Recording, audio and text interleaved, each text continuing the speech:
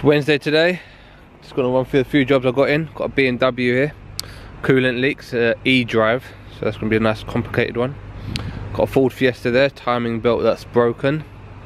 It's our electric company car, this one here. Inside we've got a Mercedes E-Class, DPF issue. Got a BMW there, that's another MOT.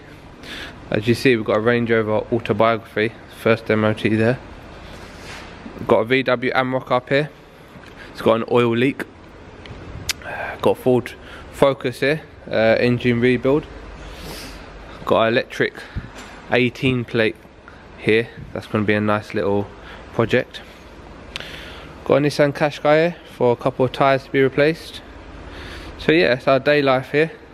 Always busy, always packed. Just thought I'll show it with you guys.